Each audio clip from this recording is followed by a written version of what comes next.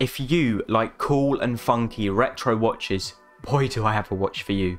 The Brew Metric. Funky, retro-style timepieces that draw upon vintage watch design language and, not kidding here, but also coffee.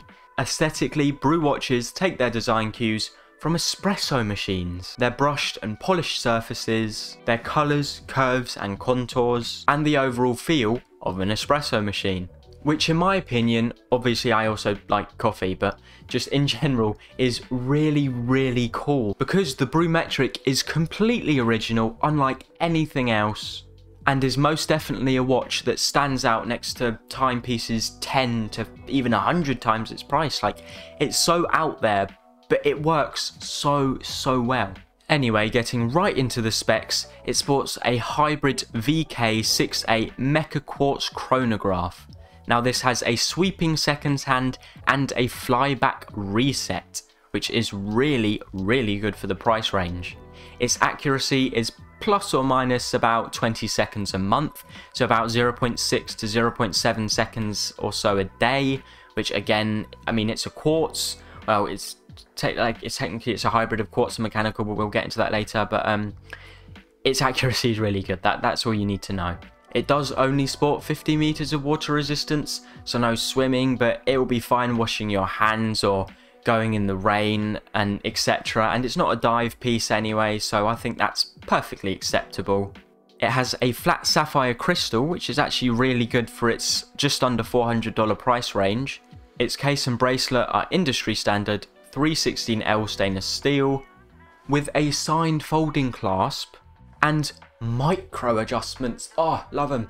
They make it so you can get the perfect fit for you and change your fit very slightly on the go as your wrist size changes throughout the day, expanding and contracting from heat and stress, etc. It comes in a variety of colours, from the PVD black to the gold to the just normal. So I do think there is a design for every sort of style out there, and with a 36mm diameter, a 20mm lug width, a 41.5mm lug to lug, and being just under 11mm thick, it wears so nice on all wrists. It really does wear really well. The history is actually extremely brief because the company was only founded in 2015, so it's really new, and was founded originally in New York City by John Ferrer, just because he was in a coffee shop and likes watches, which I think is a really fun, funky story to come up with your company with. As well as that being why the designs are based off of coffee and espresso machines, which I just think is really cool.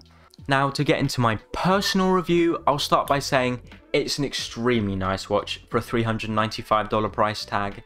The whole design is unique, the finishing is really good, the flat sapphire crystal is amazing for the price range. I mean, it doesn't even get better than sapphire crystal when you're buying £500,000 watches, or $500,000 watches I should say. The watch is aesthetically pleasing and is a statement piece that stands out anywhere and works really well with more of a vintagey retro aesthetic. The coffee bean logo is tasteful, the case back is engraved very nicely, it has micro adjustments, and most importantly, the movement is also actually really good. What I mean by this is that the movement is obviously high accuracy and low maintenance because it's quartz, technically, but it also looks fabulous, as for those unfamiliar with the caliber, it's a hybrid offering quartz accuracy overlaid with mechanical chronograph mechanisms. So you get the satisfying click on the pushers, the sweeping seconds hand, the flyback reset, and it is technically still half mechanical, so it's really good, and it's extremely accurate for such a low price.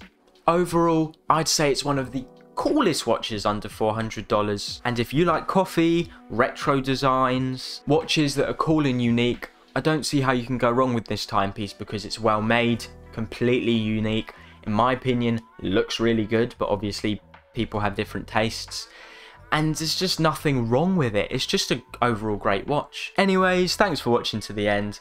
If you made it here, you may as well subscribe, right? Like, you're already here. You've been here, what, like a little bit of time? Like, just subscribe. And that video, if you like this video, just that one, just click it, man. Just click it.